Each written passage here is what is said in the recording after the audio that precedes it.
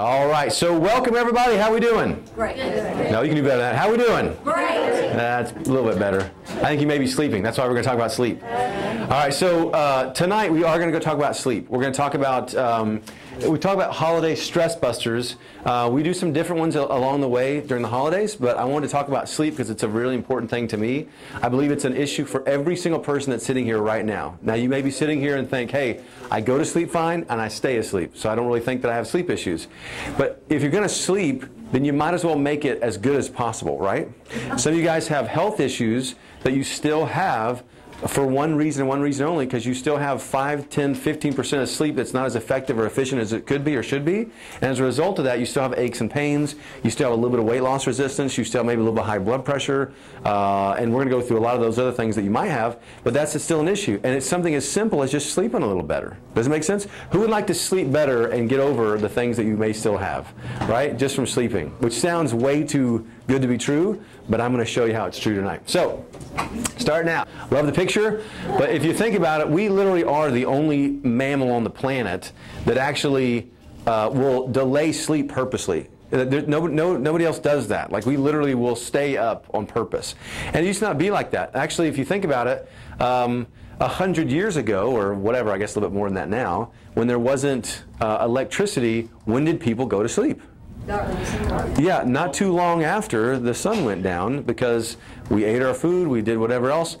In fact, I'm going to show you a picture up here in a second, but when do roosters know when to crow? When the sun comes up. Do they crow at the same time all year long? No, they crow at different times, which is why your rhythm of when you sleep is also different, and it's a little bit different this time of year, yes or no? Yes, is who here just recently loved that the government continued their daylight savings time? And it's almost like you felt like, oh, we got one up on everybody because we have to sleep in, right? But who here felt more tired after daylight savings time? And so, anytime you change your schedule, you will be more tired. We'll go through it, okay? Consequences of poor sleep. And there's just this high-profile stuff. New York Times actually did a piece that was called Dangerous Consequences of Insomnia. Heath Ledger, you guys know he was the Joker in Batman. He was also in Knight's Tale or something. I kind of like that better. It wasn't so bloody and crazy. But super duper actor, great guy. It was during Batman he was having trouble sleeping, and he told his producer he was only sleeping like 2 hours a night. And so he was turning to sleep aids to get more sleep. So he was extremely exhausted. He couldn't sleep, and on top of that, he was doing, prescription sleep medication, and it did him in. And we'll talk about it tonight, but if you take sleep medication, this is for not just you guys here, we'll have tens of thousands of people watch this video on YouTube and then around the world. If you take a sleeping medication, and you can do your own research on this, if you only took 18 pills in an entire year, you are over 400% more likely to die of any cause.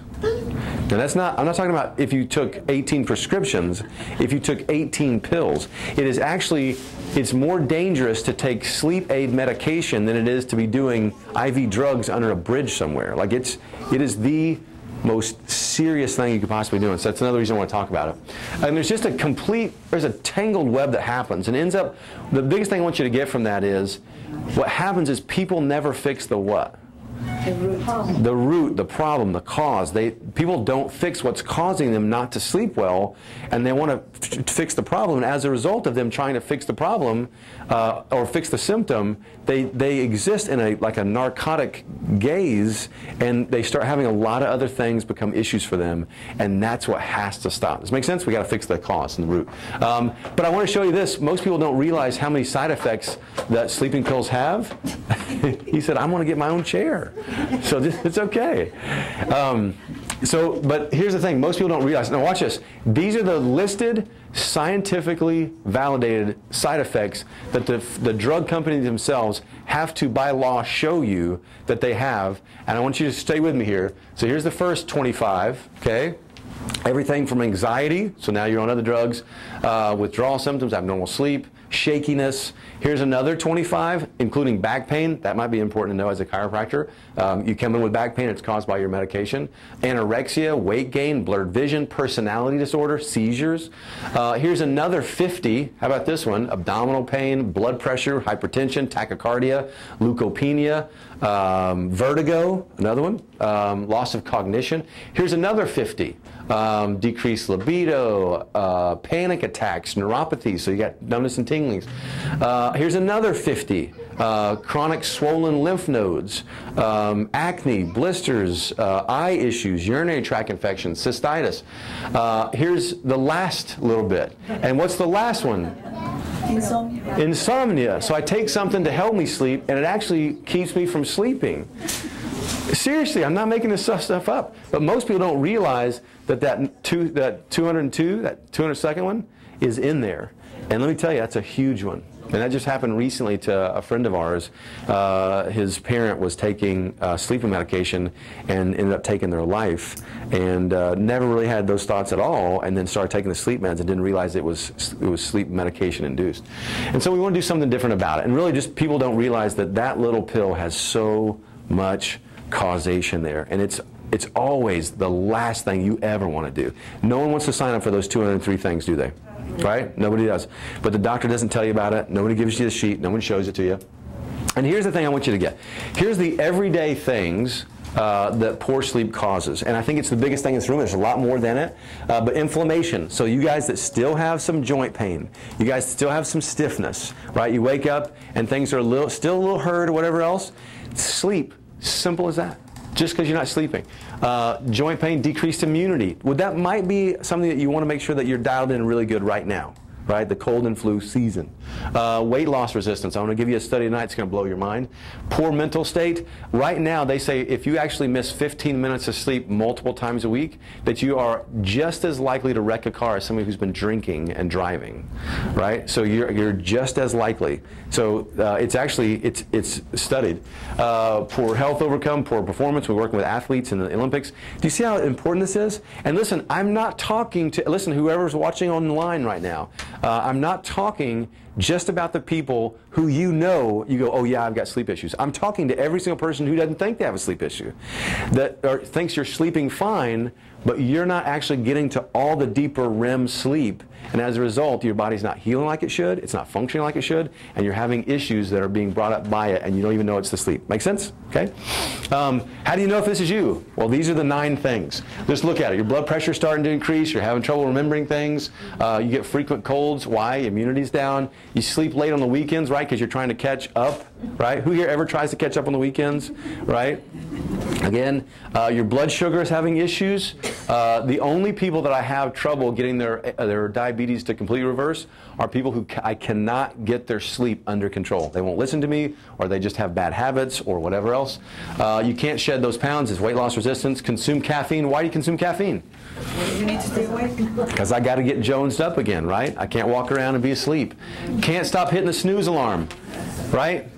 Don't have a snooze alarm, first of all, right? What? Who invented the snooze alarm? Somebody that was having trouble with what? Sleep again, right? You're irritable and moody. Like, I can pick this one out, right? Again, I talked about this already, but these are all the things. And that last one, seasonal affect disorder, right? Has anybody ever heard of that? It's pretty recently new. It was about 10 years ago it started being a diagnostic criteria in the DSM.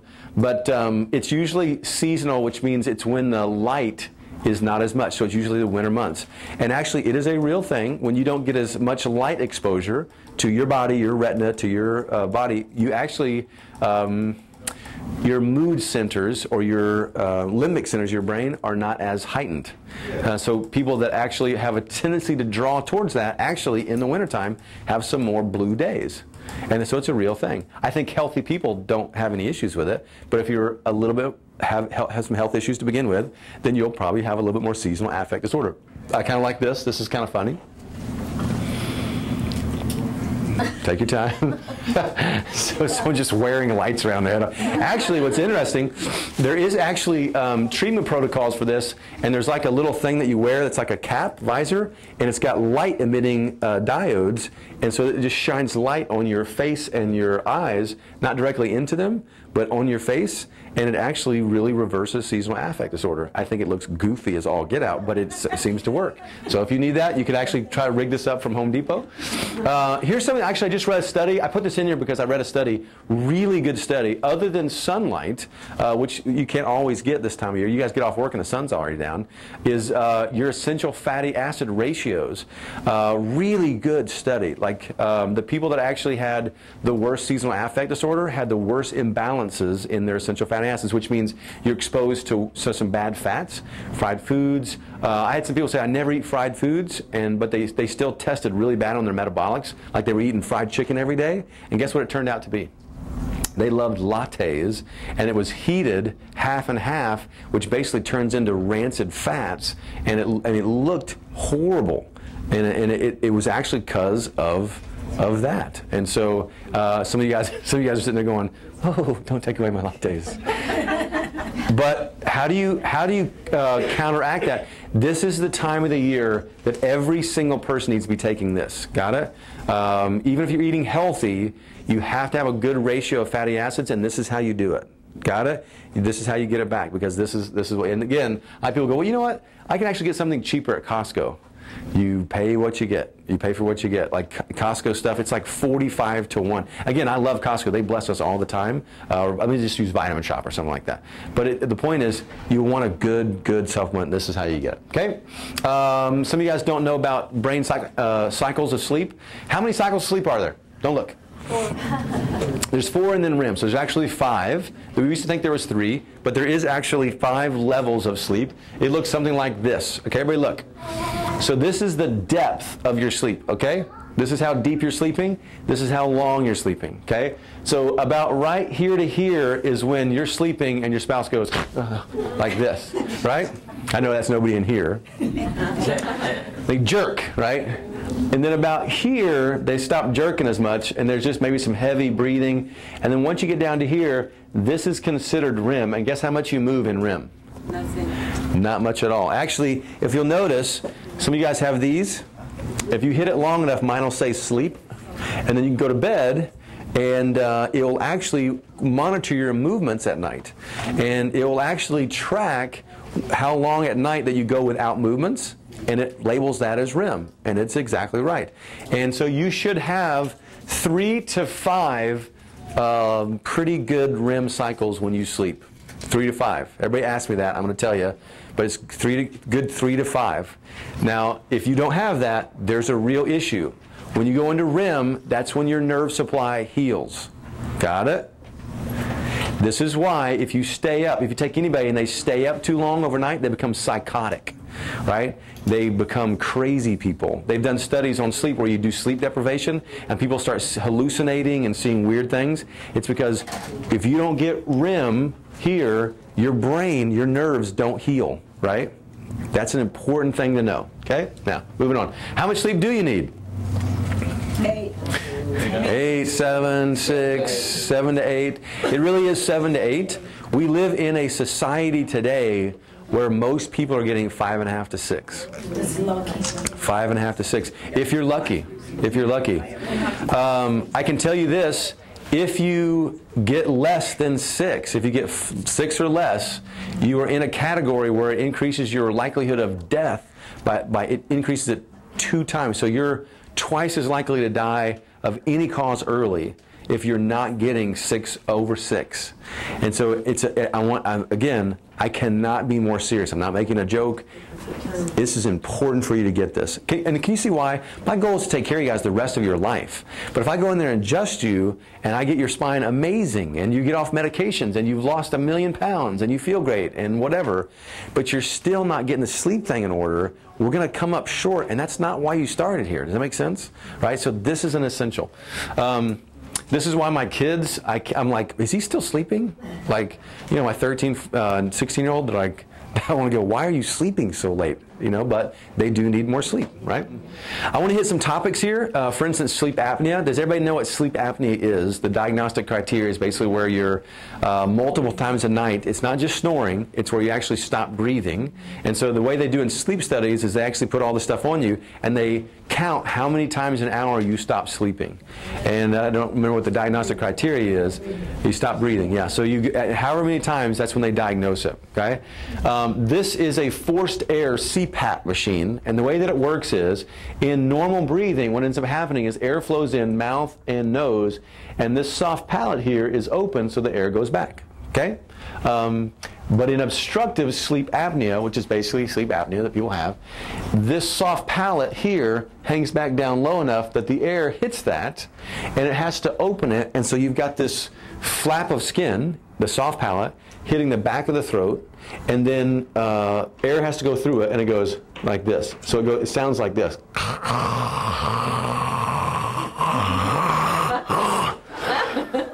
Anybody?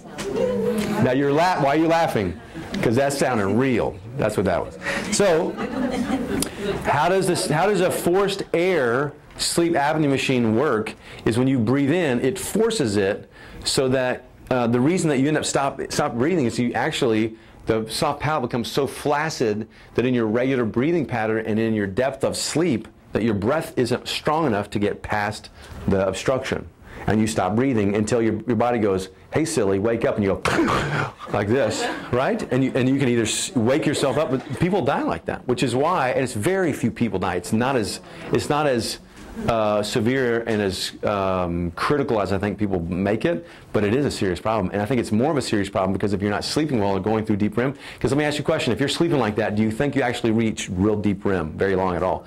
Not at all. And so you end up having cardiovascular issues and blood pressure issues, and no one ever fixes it. Can being overweight cause this? Yeah. Yes, soft palate, thickness of the neck, all the rest. But watch. Here's the other thing. That soft palate, you know the little hanging down thing in the back of your throat, the uvula? Well, there's a skin on either side of that, and that's the soft palate. That's the thing in the back of your throat. It's innervated by the nerves in the back of the neck, glossopharyngeal. So if you remember the chiropractic that you guys started with, this is the neck, okay? So here's the neck, here's the curve, there's the front of the jaw, or the back of the jaw, there's the front of the head. The back of the head is this way, so you got a good curve. That's what you're supposed to have. Now when you have that, the spinal cord on the inside is relaxed and the brainstem is very high. But if I lose the curve, if you remember, it stretches the spinal cord. So I want you to think about this area right here being pulled down, okay? So if it pulls it down, then the brainstem and cranial nerves become compromised, and then guess what happens? Trigeminal nerve, again, I don't want to get too heady, but imagine the nerve being compressed to the muscles of the soft palate. And now, when you go into REM sleep, watch this, even worse if I'm up on a pillow, right? And it stretches that down. Now what happens is, I stretch that, and then the nerve is compressed going to the muscle of the soft palate. Now if I decrease the muscle, or the nerve supply to this muscle, it's not as tone. Right? When I'm not contracting it, even when the nerve's going to it, it's not as tone, right? So when I have a nerve supply that's compromised to the back of my throat and I go to sleep and I go into deeper and deeper REM, guess what happens to the tone of the soft palate in the back of my throat? It gets more flaccid. So it begins to sink back. And then I have this. That's why you can have this whether you're heavy, you're thin, you're lightweight, you're however you look. Does it make sense? Which is also why I had a guy not too long ago that came in, got adjusted, and in 2 weeks wasn't even snoring anymore. He's off his CPAP. He's sleeping great. Now, if there's other weight issues and medication issues that can be a part of it too, but can you see how this is so simply caused by just your neck oftentimes? Does it make sense, right? So, next. Restless leg syndrome. Who's heard of that? Raise your hand. Come on, raise your hand if you've heard of restless leg, right? What's crazy is 20 years ago when I started practice, no one even knew what restless leg was. And the pharmaceutical company, using it as an opportunity for marketing, has now convinced the entire world that everybody has restless leg and everybody needs medications. Just like the whole bone density thing for women, 30 years ago, there was no woman ever even got their bones tested and nobody had an issue, and they made a big marketing ploy. Now every single woman thinks that, by law you have to have your bones checked and you need some kind of pharmaceutical drug to keep your bones healthy. Not to get too off track here, but they actually take every single woman based on a 30-year-old woman's bone structure. And if you don't have a 30-year-old woman's density, then you're pathological and you need a drug. I digress. Restless leg. So now watch this. If you're subluxated, or you have mineral deficiencies, or you're dehydrated, or whatever, can you see how you could have that creepy crawly feeling, or feeling like you need to move your legs at night? Right? It's very simple, right? A really easy one is mineral deficiencies. And when I was in school, there was a guy who did lots. He was a bigger nerd than I was when it came to nutrition, but he loved doing research on what people were deficient of. And guess what he found out across the board every single time? There's a mineral, magnesium. Every single person is deficient in magnesium. And what's really interesting is when you put the average person on magnesium, they sleep better, even if they don't have sleep issues. Why is that? You may know. Because magnesium has a calming effect. It actually causes your nerve supply to relax. People with peripheral neuropathies, numbness and tinglings and things like this, that seems to relax those even before we can get your nerve supply completely corrected, and people do better and better at night asleep. Just to be honest with you, because I see a couple hundred people a day through the office, my bones get pretty tired, and it's a pretty taxing day. And so guess what I drink every single night without fail before I go to bed? Magnesium. I take Magnesium Calm. I take basically a full spoonful, so it's like a heaping tablespoon. I don't know what that is as far as milligrams, but it's a heaping tablespoon. Throw it in there. It fizzes up, kind of like the old Alka-Seltzer stuff. Fizzes up, mix it up good, and suck it back, and literally sleep like a baby. And I used to actually occasionally, because I worked. Who here has ever been on your feet so long that you end up getting cramps? Anybody had that? Like, if you ever had a cramp at night, you've never forgot it. Like you went to bed the next night going, please God. Yeah, twitching. What about your leg, like moving involuntarily? Yeah, twitching. That's twitching's part of it. It's part of it, right? But also just nerve supply can be that. Okay, but this, I put this in here. There's two different types.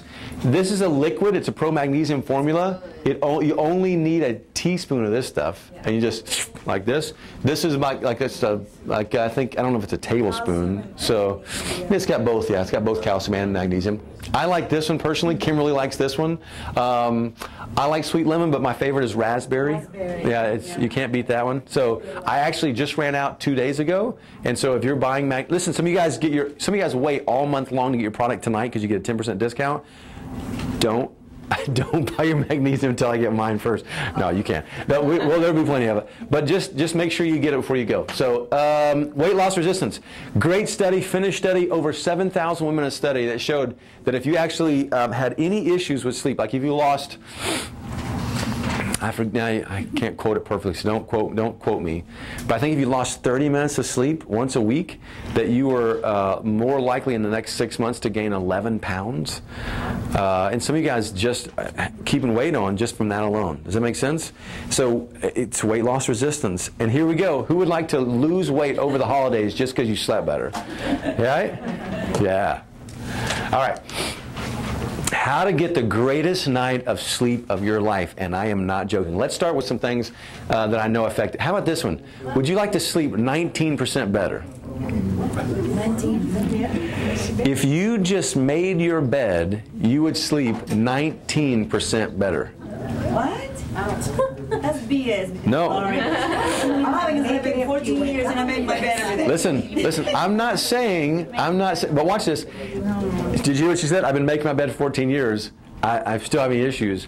I'm not saying it's the cure-all. I'm just saying across the board, if you didn't make your bed, you'd be 19% more likely not to sleep well. And what happens is there's a cognitive dissonance that happens when you know that your bed is not prepared and nice and neat and inviting. So when you have a bed that is crisp and it's clean and it's like crisp sheets that are all ready for you and it's all turned down a little bit and it all looks inviting, then maybe a chocolate on the pillow, and maybe a healthy chocolate on the pillow. But let me tell you. So watch this. And instead, you didn't have time this weekend to change your sheets. And so they're a little bit dirty because you haven't changed them in a week, and you didn't have time to make your bed, and it looks like the dogs rummed up and rummaged in there, the kids played around, and it's like you've got to, like, part of it's already untucked at the end, and you don't like your feet to stick out, so now you got to go over here. You see where I'm going? Just making your bed and making it inviting makes the whole thing better. Got it? And again, I'm just trying to give you the secrets, okay? So if you're not making your bed, start with that, okay? Does eating and drinking affect sleep?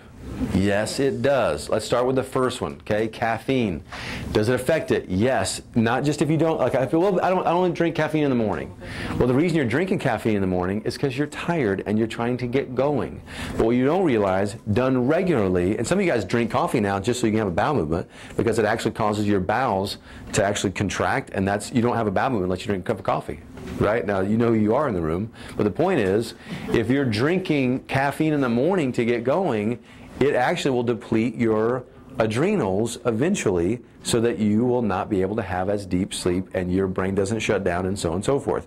So this is not something you want to do regularly. Got it? It's okay to have it occasionally. I'm just saying, don't be habitual about your caffeine consumption even in the morning. Sugar and carbs. It's a terrible time to eat sugar and carbs. Why? Come on. Do you need that energy going to bed? No. No? So guess what it turns into? Sugar. It turns into sugar, turns into fat because it's stored energy. But here's the other reason. Who here, just being honest with you, okay, this is a transparent room, it's a safe place. Who here has actually had a sweet tooth at night ever before in your life? Ever before. Come on, I was a pastor. You're going to lie to my face. So, now watch. If you did that and it was really late, has anybody ever woken up with a headache after eating sweets or something in the evening time? And it doesn't have to, but what ends up happening, the reason for that is that when you eat late at night and you get your blood sugar to rise up and you go to bed, then basically you've got a rise in your blood sugar and you're not moving hardly at all. And so rather than just the usual crash that you get a very hard crash and you wake up the next day in hypoglycemia, so low blood sugar, and it causes a headache, almost like a hangover. In fact, that's one of the biggest causes of hangovers. If you're drinking alcohol and gone to sleep and you wake up the next day and you feel it, it's because alcohol turns into what? Sugar, and then it causes a rise in your blood sugar, and then you wake up the next day dehydrated and what? Hypoglycemic, so low blood sugar, and now you're really hurting, right? Are you with me? Yes. It affects sleep. You don't want to do those things, yes. I was told by another doctor that because I don't sleep, my problem, to eat green apple before I went to bed. Because Green apple, my sugar yeah. levels will probably wake me up. I mean, I would. Well, the reason he says green apples is because green apples don't have a high glycemic index rise, which is why it's on the advanced plan. But what you'd rather do, if you want to try and maintain your blood sugar at night, is you want to probably do a fat or a protein, a small amount. Got it? Because it will actually stabilize your blood sugar for a longer period of time. How many milligrams? How many grams? I would say between 20 or 30, something like this. And it depends on the person, the body weight, how active you are, your metabolic processes, everything else. But alcohol, I just talked about that one. Okay? Now, what affects great sleep? Let's take an example. Here's Bob. Okay? Meet Bob. Bob has a holiday party. Anybody got holidays coming up? Come on, raise your hand. Okay, got holidays coming up. He's going to go to a holiday party for the office. He's going to have a couple things to drink. They got snacks. He's going to have pigs in a blanket, some chips, a little bit of alcohol. He's going to go home that night. He's going to put the kids to bed. He's going to grab his wife. They're going to get on the couch. They're going to watch a little bit of TV. They'll have a little bit more something to eat. Okay? Now, he's had all these carbs. He's had a little bit of alcohol. Now he's going to go to bed. Okay, now when he goes to bed, he's going to turn all over the place because he really can't sleep very well, right? You're laughing because that's what you do. It's like I took a picture of you. Click, click, click, click, click, click, click, click. Now about 1 a.m. he's going to wake up and he's going to be like upset that he's not sleeping because he's still got work or whatever else, and he's going to take something. Okay, now I don't care if it's supplemental or it's pharmaceutical, but he's going to take something. Now regardless, he wakes up the next day. How does he feel? Tired. Coffee. Soft. Oh, so he's going to drink a coffee, right? He's going to get himself going with a cup of Joe, and he's going to get to the office, and about 10 o'clock, what's going to happen? Crashing. So what's he going to do? Yeah, but now it's not the time of the day to have coffee. It's more socially appropriate to drink what? Now I'm going to have a Coke, right? But I'm going to be healthy, so I'm going to have a Diet Coke. And I didn't mean that if you're watching on the internet. So he goes in, now he's got more caffeine, so he's like this, woo! Joe's in the house, Joe's in the house, right? So now he's going, right? The problem with it is, if he continues that, wait a second, if he continues that, what's his overall aspect going to be? He's driving himself from an empty tank, would you agree? And literally, Bob. Now, we joke, it's kind of a bad picture, but we joke, but this is what happens to a lot of you guys during the holidays, and you end up in January with serious sleep issues, weight issues, I don't want to say psychological issues, but emotional issues, right? And sometimes diagnosed. Do you know there's more people diagnosed with psychological issues and prescribed pharmaceuticals because of the holidays than any other time of the year? It's really sad. So it doesn't have to be that way. So there's better ways to do it. Now this is what we're going to get into. 10 ways. So if you're taking notes, here we go. Ready? Now you can take pictures with your phone. You can write it on here, but we're going to go through 10 things. We're going to run through them fast. This is what I want you to get. This is the meat of the whole talk today. So here we go. You ready? Number 1, nerve supply. Number 1, first thing, nerve supply. The reason for that is if you have a compromised nerve supply, if you're subluxated, everybody say subluxation. If you have subluxation and you got a decreased nerve supply, you have a heightened sensitivity to pain. What does that mean? It means that I have things that hurt that should not hurt. So I go to sleep at night and my feet, which should not hurt for what I did today, are hurting. Or my knees hurt, or my hips hurt, or I'm laying on my shoulder and my shoulder shouldn't hurt by me laying on it. I haven't hurt my shoulder, but now my shoulder hurts, or my neck hurts. You guys going with me? You shouldn't feel those things, but because you have a compromised a nerve supply, now you have a heightened sensation. Does that make sense? Very simple. And now, just on top of that, now, because the nerve supply is compromised, brain function is overall compromised, and as a result, your body can't actually, go ahead, your body can't actually decrease your brain function enough to get you into deeper levels of sleep. Got it? Nerve supply is number 1. You can go days without food, month without food, days without water, minutes without air, but a tissue in your body cannot go a second without a nerve supply. This is extremely important for you to know. Guys that are guests who've never had your nerve supply checked, whether you have something that hurts or not, you can have subluxation and not know it, and it needs to be checked right away. In fact, actually, guests, I see a couple of guests in the house. When I'm done, they're going to talk to you about making sure you get an appointment. Got it? Okay? But this is it. Some people don't even know that this exists. Do you realize that your back is like a breaker board on your house? Like literally, I can walk through this. I had a new patient today, and she came in. She didn't say anything about what was going on in her bowels. She said she had low back pain, and she was talking about her female reproduction. And I go, yeah, it looks like your bowels are horrible too. And she looked at me like I was reading her mail or something, like I checked her emails or something, and I go, no, I'm just looking at your x-rays. Is that the case? She goes, absolutely. She goes, I had no idea. She goes, I didn't really believe you until now. She goes, now I believe you, right? Like I needed to be tricky or something. But the point is, this is why this has to get checked. Lots of research behind it. Decreased blood flow from abnormal posture. This is also why we see restless legs sometimes, okay? But also weakened immune system, organ disease, and there it is right there. Increased sensitivity to pain, and Irvin Core in 1979 got a Nobel Prize for that. And he's not a chiropractor, which I love, by the way. Also, if you just lost the curves in your spine, it takes almost 15 years off your life expectancy, and you guys didn't even see that on the news. No one's talking about that. Everybody's talking about getting your flu shot or getting your mammography or something, right? And nobody's even looking at this. So make sure this is a priority in your life. Okay? What are the warning signs? You guys that are patients, this is one of the reasons you're here is because you had a warning sign. We don't want to wait till you have the warning signs. You guys that are taking pictures, what I want you to do is I want you to send that to your loved ones and say if you have any of those, you have to lose 40% function in a tissue, cell, or organ before you can even have one of these. So you are already down well into disease, not just symptoms, by the time that you have that. Got it? Post it on Facebook, put it on Twitter. Done. Got it? Everybody get it? One more? Good? One more picture. Here, put the spine on there. It's prettier. There we go. Let me take another one. Good. All right. Now, here we go. Good. We'll tie one more there. All right. Next thing. These. I love these. The reason I love these are prism glasses, and these are mine from home, so please give these back. I only have 5 of these in the office, okay? I think they're 25 bucks, but these are the ones that are big enough to wear over your glasses. But you wear these 3D. They're not 3D. Can you see my eyes? No. Guess what I do? I lay in bed and I read or work on my laptop. I can sit down like this, look straight ahead, and work on my laptop and have a perfect curve in my neck. I can sit in bed and watch TV and be looking at the TV over there behind my feet and be laying in bed on my spinal molding rolls like this.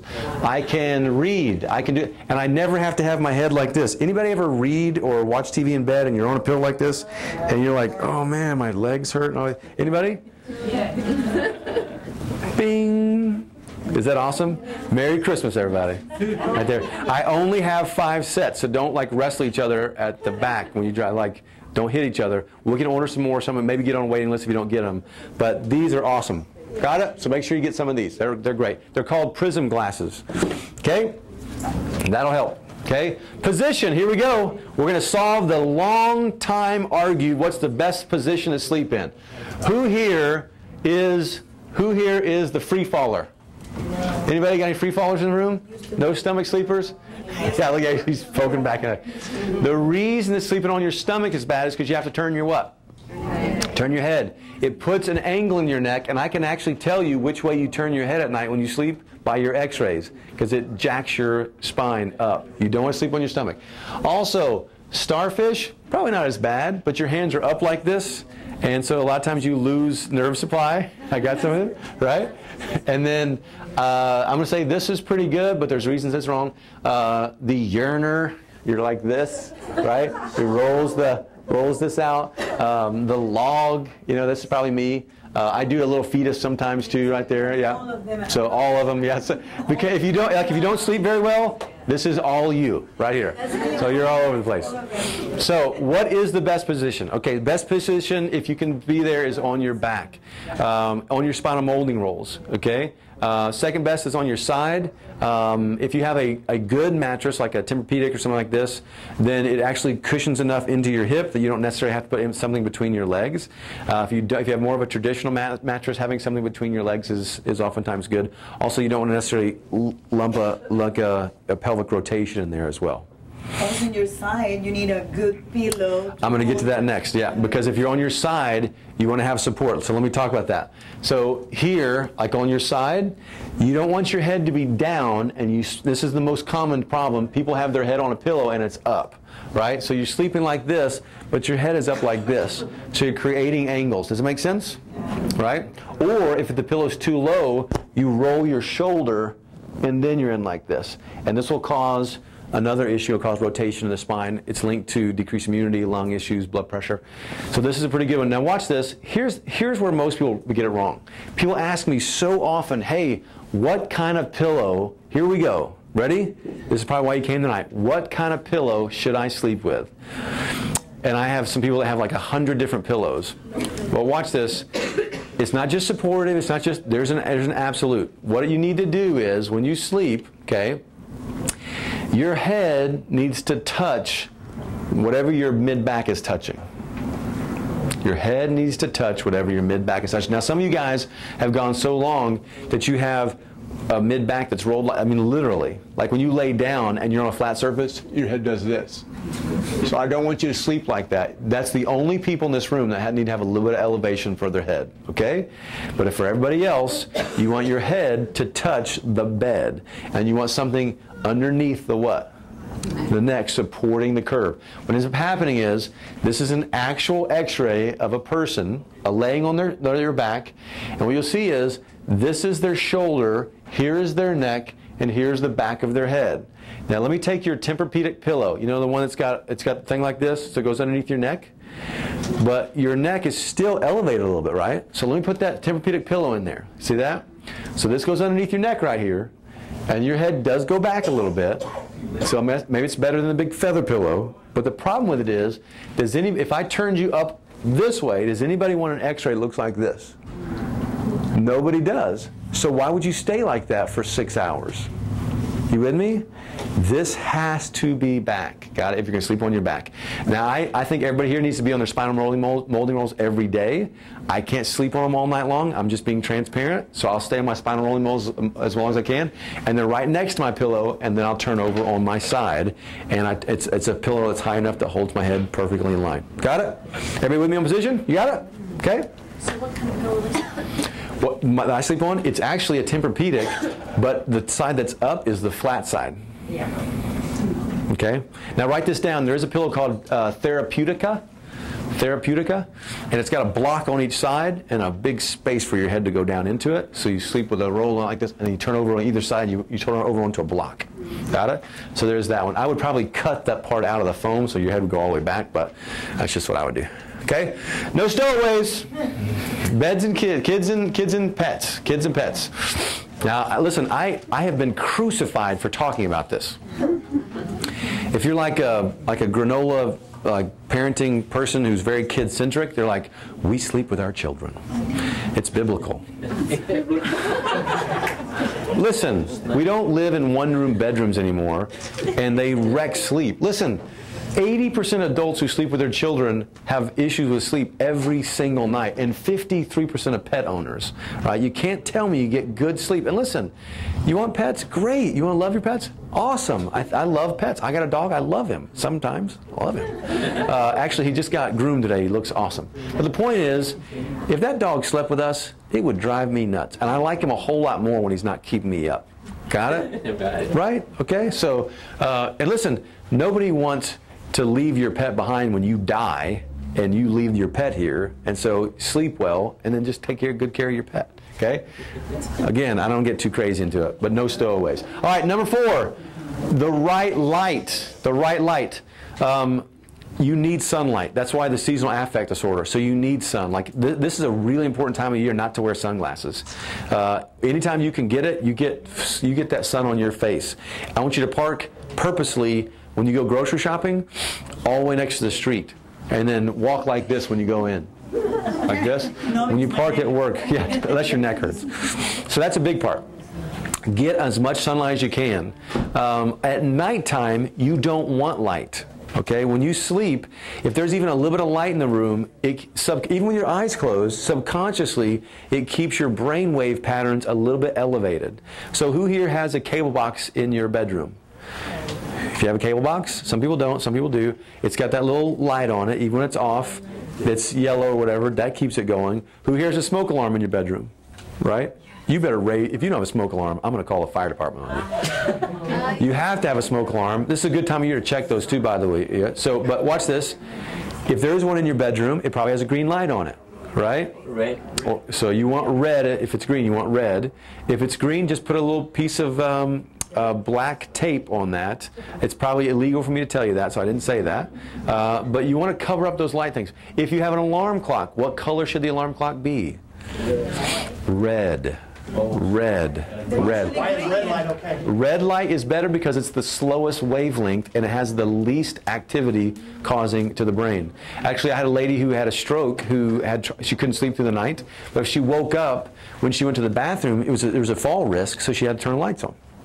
So what we did was we took a nightlight for children, taped part of it off, and used a red light from the hardware store, turned it on, left it on, and because it was just across the floor basically, she literally didn't have any of the issues. She could go the whole time. Hold on, let me get Kleenex. She'd go the whole time and not have issues. Does that make sense? So red light's the best. Blue. Blue is real fast. Yeah, you don't want blue either. But you can also take tape, those things. You can cover it up with tape until it's really.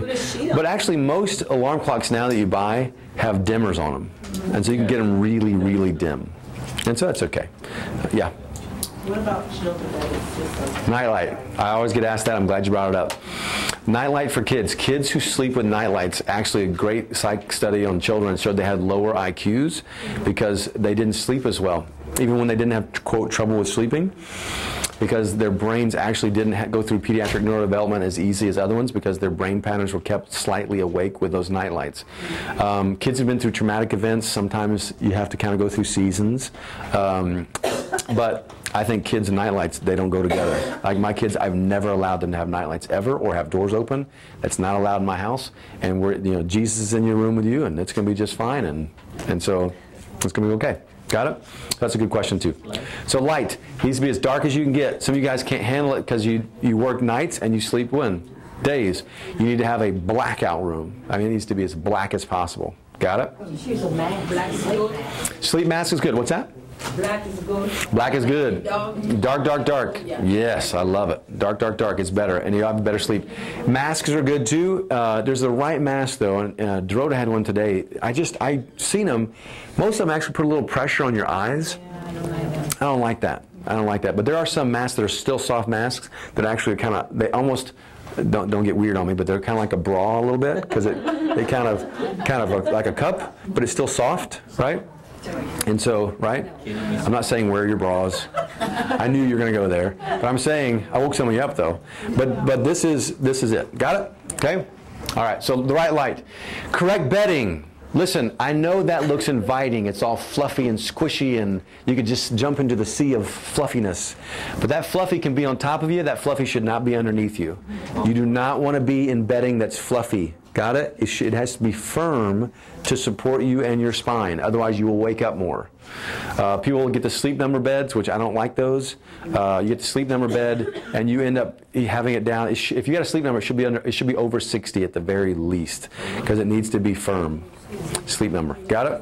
Okay? Because you don't want soft and fluffy. What kind of bed? People ask me all the time. We have a Tempur-Pedic, but this is probably the best one that I've ever seen. It's like a Tempur-Pedic. It's called an Evolution. It's memory foam, but it's non-toxic. The one thing by law they have to sell your bed with is they have to sell it with flame retardant. And flame retardant is a extreme toxic. It diffuses on you constantly, even if you've got sheets on it and all the rest. And so these Evolutions you can get made with a doctor's note. By law, you don't have to have the flame retardant on it, and it's a non-toxic memory foam bed. Also, they're covered in a material that has 13 different active minerals in it that actually, it basically reflects your body's I don't want to get too weird on you, but like energy, your body puts off like an energy signature. It actually reflects that back into you. So people that sleep on it actually just think it's amazing. But it's non-toxic. Got it? So I'm not a bed salesman. I don't sell a lot of beds. I don't want to be a bed salesman. But they were so good, they put them on the website. I didn't do it. Maximize Living did. So you can go to maximizeliving.drherb.com, and you can go buy a bed online. It'll deliver to you in about 3 weeks. Got it? That's where you get it. But don't buy a bed without getting a note from me, because you don't have to pay taxes on it if you have a doctor's note. Got it? Okay. That's the bedding. Here we go, ladies and gentlemen. What should the temperature be? You ready for this? 68. Here we go. I got one of you that says it should be low. I got one of you that says it's too low, it should be high. And guess what? Here's the stats. This is from the best sleeper, and they all agree that temperature should be 68 to 72 degrees to be optimal. Now here's the thing. Unless one of you has a medical condition like hypothyroidism, so too low, and you get cold easy. Got it? Now, in Texas, if you want to have a 68-degree room, you're going to pay a $9,000 electric bill. So how do you keep from doing that? Not so much cover. Well, not so much cover, but you can still keep the room cooler, body temperature-wise, if you have a fan going. Got it? So you could do like 74, 75, but have a fan going. Got it? So ladies who like it a little bit warmer, sorry I ruined it for you, but that is what it should be. Okay? Now moving on, exercise. If I could improve your sleep 65%, would you want to do it? Yeah. Now stop for a second, you guys. Listen, if I had a pill. Now imagine this. I've got a supplement up front. If you take this, it will improve your sleep 65%. You would be punching each other in the face to try and get that bottle up front. Seriously. But when I say it's exercise, people are like, oh yeah, okay, it's exercise. Right? It's just, I mean, how hard would it be to put that Max T3 DVD in the video thing and to do that for 12 minutes? It's that simple. So 65% doing that. Also, if you just exercise 30 minutes a day, you decrease your likelihood of breast cancer by like 63%. Right? I think that's worth it. So sleep, exercise. 8, the right amount of time. What did we say it was a while ago? 7 to 8. 7 to 8. 7 to 8. Adults. Adults, 7 to 8. Yeah, kids are a little bit longer than that. They can be up to 10. Okay, which is really bad because kids have so much homework nowadays. It's nuts. We've been up, huh? Energy, yeah, right. So the right amount of time should be 7 to 8 for adults. The right timing. Now watch this. This is important. Everybody's going into the holidays. It's not just enough to get 7 to 8. You need to have them at the exact same time. Every night. Because, watch this, if you're going to bed at differing times, if you just change the time of sleep that you slept by 30 minutes, the next day your insulin sensitivity is decreased by 30%. So almost a third of your body's ability to utilize sugar, control your blood sugar, is gone if you just changed your sleep pattern 30 minutes. Did you get that? What that means is, watch this, there's a couple reasons.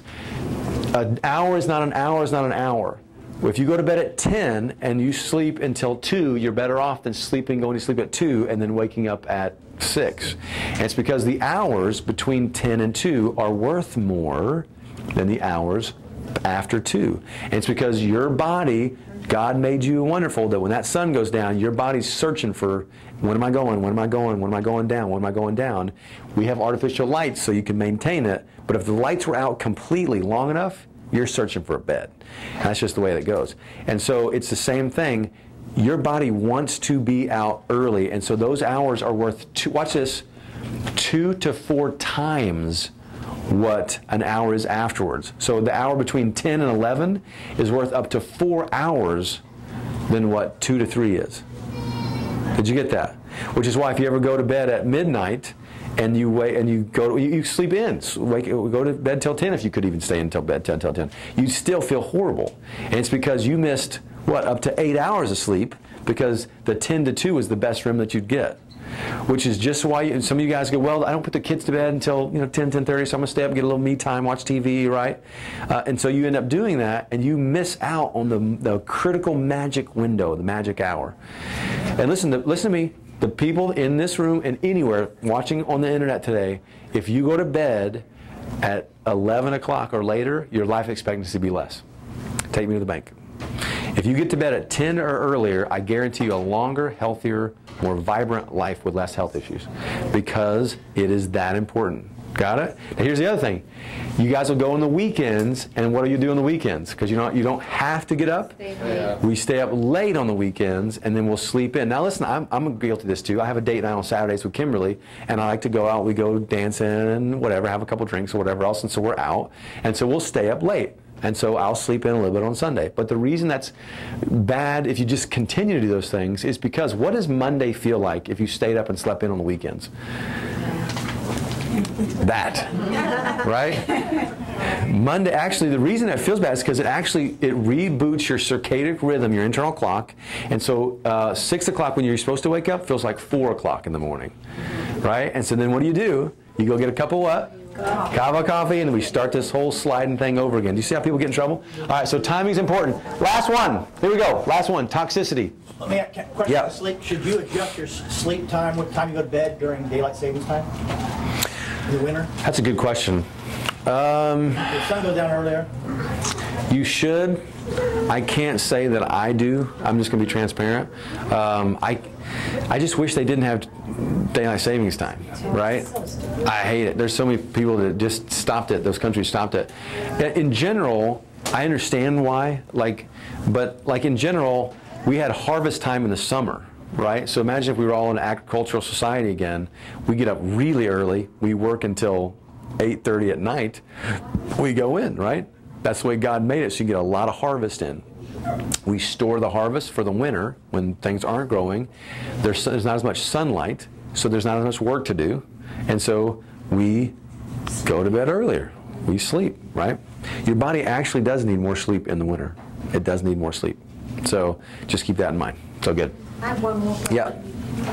Do you dream on nights dreams. I wake up and I've dreamt a bunch? Does that mean I didn't get REM sleep? Nope, not necessarily. Okay. She said if I dream a bunch, does it mean did I not get REM sleep, or does it mean you got more REM sleep on those nights? I have some people go, does it mean it's a bad thing if I never even dream at all? I feel like I haven't had a dream ever, right? There's a different. It depends on who you read to. There's a lot of different studies on it. Some people say you don't ever dream unless you're in REM, and I don't think that's necessarily the case either. Some people say that if you're not dreaming, then you're not in REM or whatever.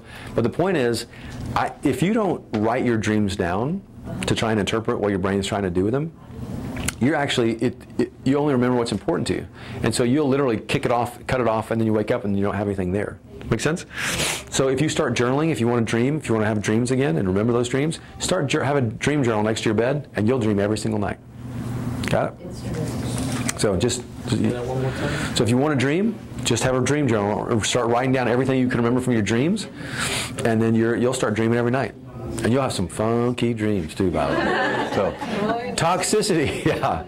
Toxicity. And listen, what's really crazy is, ask Kimberly, I'll go to bed at night, and I just, sometimes I'm really tired physically, and I'm just, inside I'm never tired because you guys always energize me, but I get home at night, and I get to bed, and I go to sleep, and she'll, I start on my spinal molding rolls, and then she's like right here on my side, and then at some point in time, like she'll go over on her spinal molding rolls, and I turn on my side, but inevitably, I'll be out here, and I start adjusting all of you in my sleep, and so like this.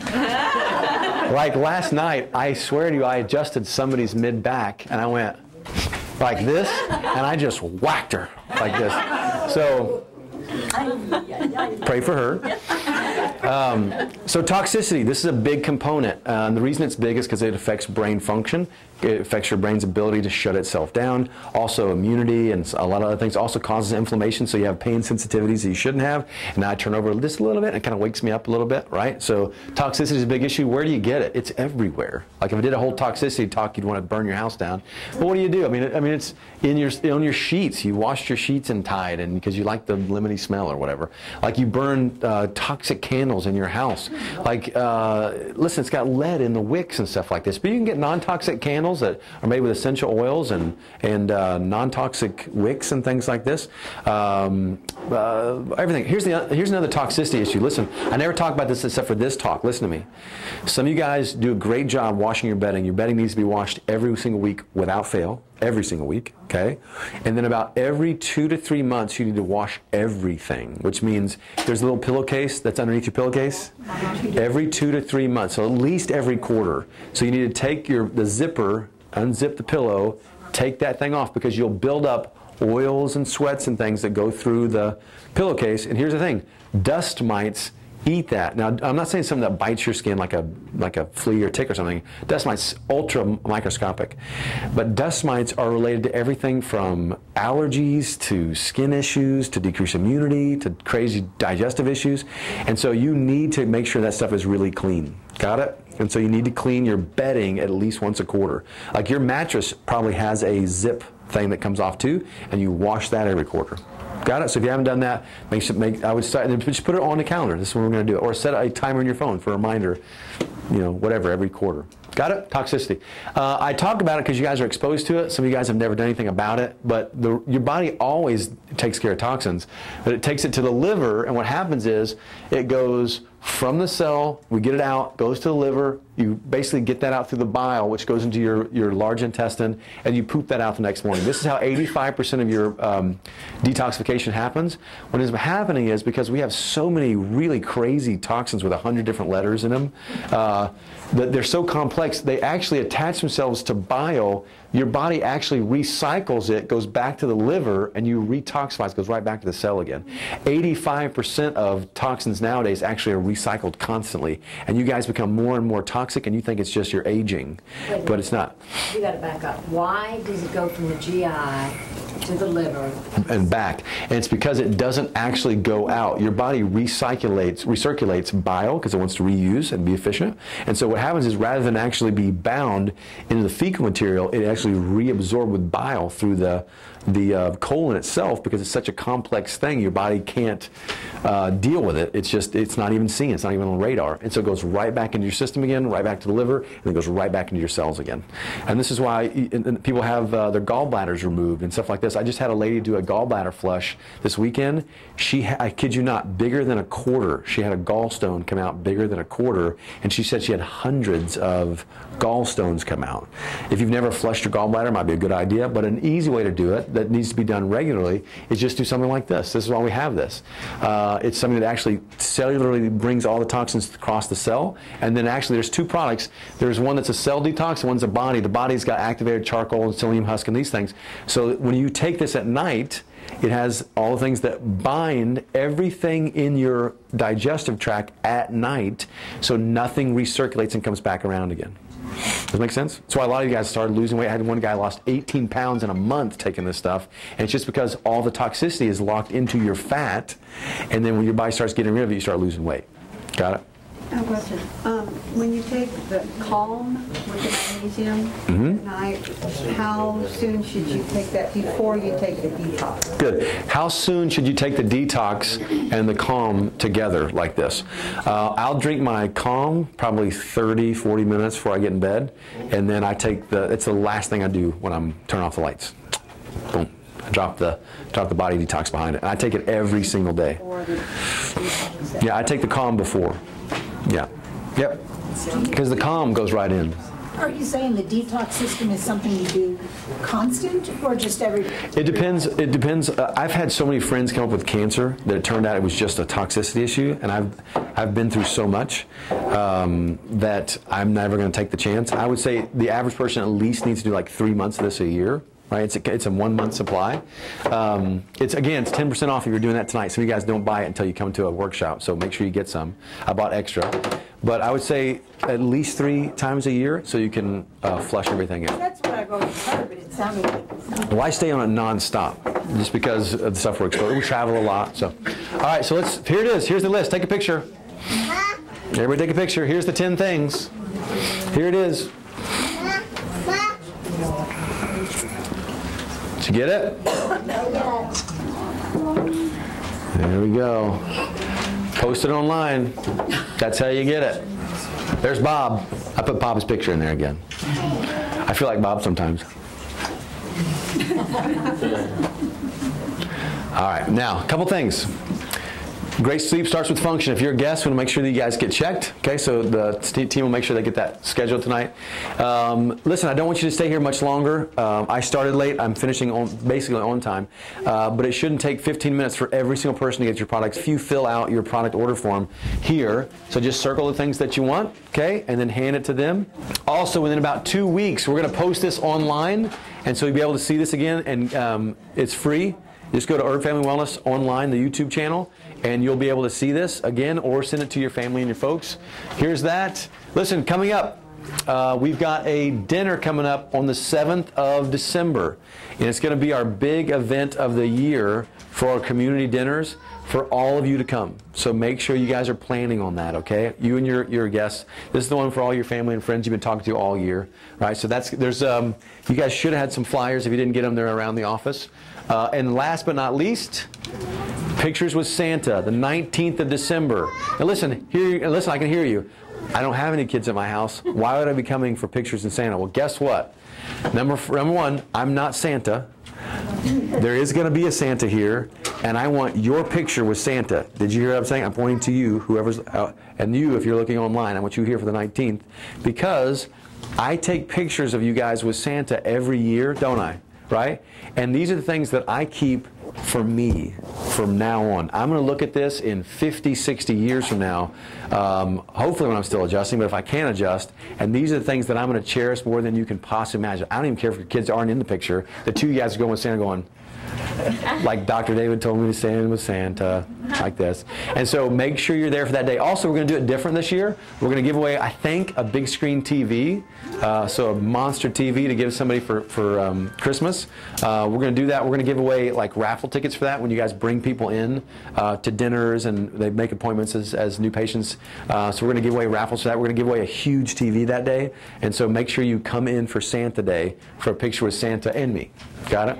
And I'll wear my Santa stuff too. Got it? All right. So guys, thanks for being here. Make sure you don't forget about this. This was not on your sheet, I don't think, right? But there's only 5 of these. So any questions? No questions? We good? All right, let's do this. If you would bow your heads, we'll pray it up. Okay, give me a second. Oh, question? Go ahead, James. What effect does that detox have on medicine that you have to take? Oh, good. He said, what effect does the detox have on medications?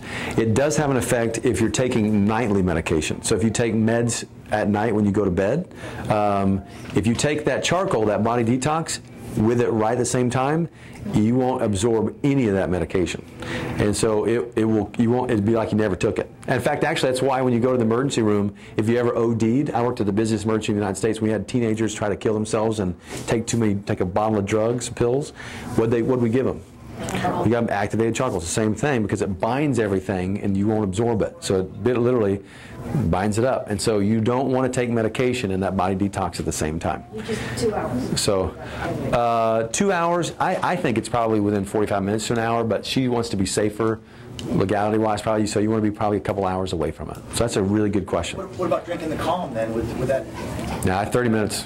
30 minutes. Nope. I take lunch. I've actually taken it at the same time. Actually, because I forgot to do that, I'll sometimes take my my body with my calm just because it's the only thing I can do. But it's probably drink your calm 30 minutes before and then take your body. Got it? Good. Yeah. Like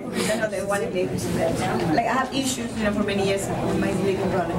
Now, what would you suggest if I want to give up caffeine, but I have to work or do something? How can help me to give me energy that is natural? Do you have any suggestions? Green tea extra or green coffee extract? Huh? Green tea doesn't do anything. Not green tea. It's green coffee extract. Green coffee? There is a what supplement do we have that has it in there? It's got guarana root and MaxFit. MaxFit has it in there. I had that. And so that's a good one. Here's the thing, if your adrenals are depleted enough, then there's not a lot you can do because basically the only thing that will give you that feeling is someone kicking your adrenals. And so, honestly, until you get it turned back around again. It's a cycle. It is a cycle. So I kick that adrenal every time. I don't sleep, so my adrenals don't work, and I don't sleep. Then, You might be 6 to 8 weeks dragging your wagon until you get to come back up again. What you can do is this. The best thing is do adrenal support. We have adrenal energy here. Yeah, I had that. And do adrenal energy and then just get rid of anything and anything that's just draining your adrenals. And so if you can do that and then go long enough, then you should be fine. Got it? So let's do this. I'm going to pray it up, and then my guest, I want you to see Dr. D here. She'll make sure that you get scheduled. So if you will, let's just bow your heads. Father, we just love you and praise you. Thank you for being here and loving us enough to lead us and constantly show us new things and how we can live victoriously in the skins that you have us living in. I ask a blessing on every single person here that the information wouldn't just be information, but it'd be revelation, and because of that we can live victoriously and be an example for every single person, that every person can live a life free and healthy and great. So God, we just thank you in advance for what you're going to do for us as we make these changes. We ask a blessing on every person here and everybody that partakes, that they are a blessing to everyone else, and we ask all these things in Jesus' name. Amen.